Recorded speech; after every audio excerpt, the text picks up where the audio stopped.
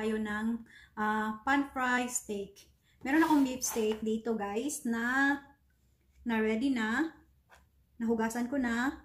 And malinis na siya. And ito ang mga sagot kung nagmamadali kayo guys. And short lang yung time nyo magluto. So ipapakita ko sa inyo yung gagawin ko. Super easy lang. Super quick. And lahat ng gagamitin kong seasoning ay powder guys. So meron tayong garlic, onion, paprika, steak seasoning, oregano leaves, and liquid seasoning Knorr. This is one of my favorite seasoning, and a little bit of soy sauce. All of those seasoning are not sponsored. So, ito na yung papakita ko sa inyo kung paano ko. So, sabud-sabud lang guys. Saburan lang natin. So, ipapakita ko sa inyo. And first,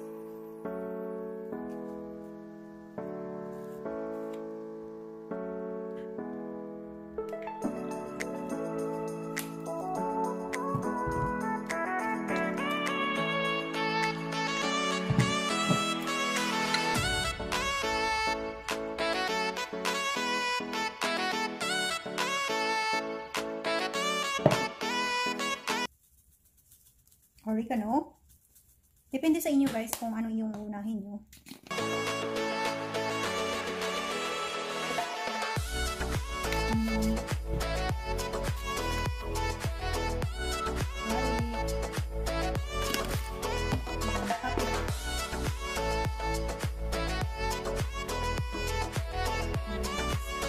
Sa kabila na naman,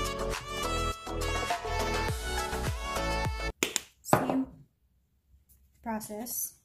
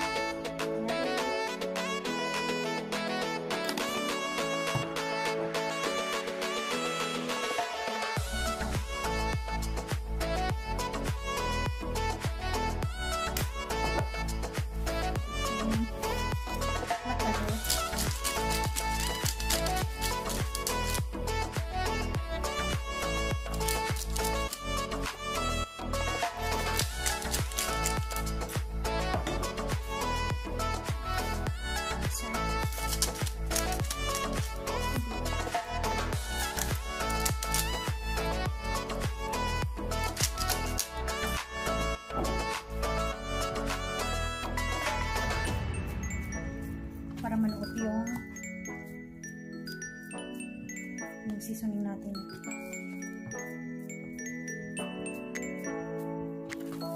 Ayan guys. So ayan, ready na siya. And wait muna natin within 3 minutes muna. 3 minutes para musok yung ano yung seasoning natin. Para i-marinate natin muna. So, as you can see guys, yan lahat yung seasoning yung nilagay natin sa beef steak natin. And yung gagamitin kong oil ay ito. So, ito yung oil natin, coconut oil. So, mainit na to.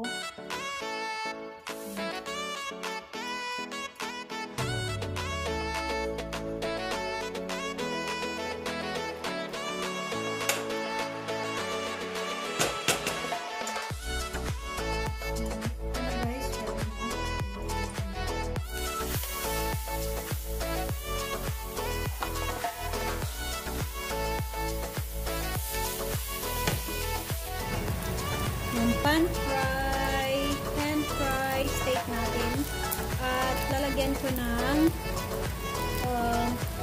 yung butter. Ito. Lagyan natin ng kaunting butter, Irish. Ito. Ubos na rin. Yan.